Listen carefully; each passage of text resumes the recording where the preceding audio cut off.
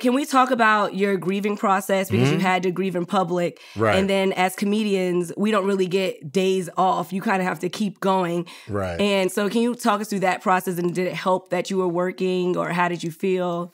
For me, like, for those that don't know, my son passed away in a car accident August 3rd, 2021. He was 21 years old.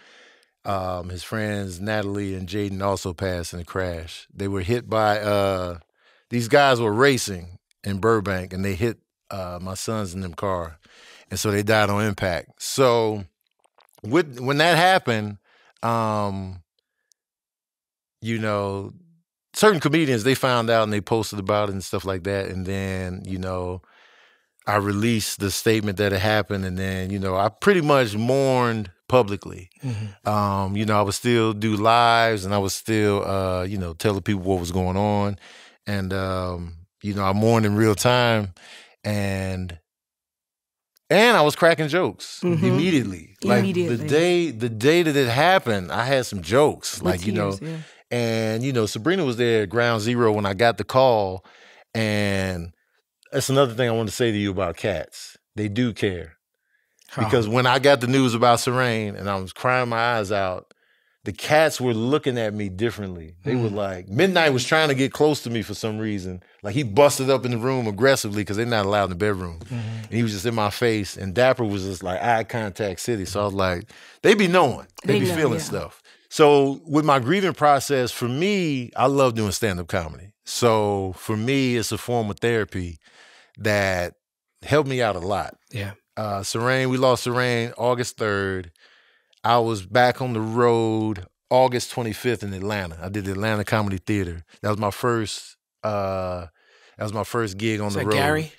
Yeah. It is. So I was nervous because, you know, the audience was mourning with me in real time. So I didn't know if they were going to laugh at all.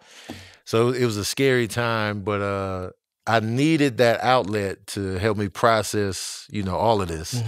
And so you find you don't know how you'll react until it happens, unfortunately. Like, you know, because I used to think like, man, you see parents that have lost their kids to police violence or gang violence, and they be on the news and they be talking and forming complete sentences and, like, you know, saying stuff to the press. I'm like, how are they able to talk when they just lost their child?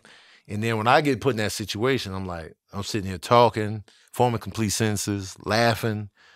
And I'm just like, I never would have thought I'd be able to even function losing my son like that. So it just taught me a lot. And it taught me how to be there for people when they go through something now. Being there in real time at ground zero, seeing how people show up or disappear. You know, you see both sides of that. Like, oh, you disappeared. And, oh, you vanished. Like, my dad and my oldest brother disappeared.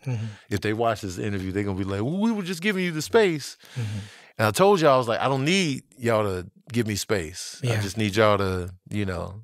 Be, you know, just text me. Just say, hey, Tone, what you doing? Nothing. And so, you know, and then finding out how my mom and my other brother handled it and came out here and showed up. A lot of people overthink grief. Okay. They overthink, like, okay, they just lost somebody. Oh, I got to say something deep. I got to say something hard-hitting. I got to come with the, oh, you know, well, you know, it's God's plan. You know, maybe this is you don't have to do all that. Just be around. Just reach out. What's going on? How you feeling? And so I feel like when people vanish, they do care about you. They just don't know what to say. They don't know how to act. They don't know how to, you know. Like Jasmine, for example, when we were at Teddy Ray's memorial at the Ha-Ha, shout out to Teddy Ray who passed recently. I was crying at the thing. She just hugged me. There was we didn't have to have a discussion. We didn't have to, you know what I'm saying? You know, life is about, you know, hanging in there. It was none of that. It was just like, I didn't even know who was hugging me at one point because I was crying like this. So I just felt somebody hugging me. And then another person, it was her and Keitra, holding me. I didn't know it was them until I came out of the wave of emotion. I was just like, oh, man, what's up, y'all? You know, so. But just those silent moments of just like compassion go a long way. So if you ever, you know, you have a friend or family member that lost somebody super close, you don't have to overthink the support. Yes. You can just show up and be like, what'd you have for dinner last night? And go from there.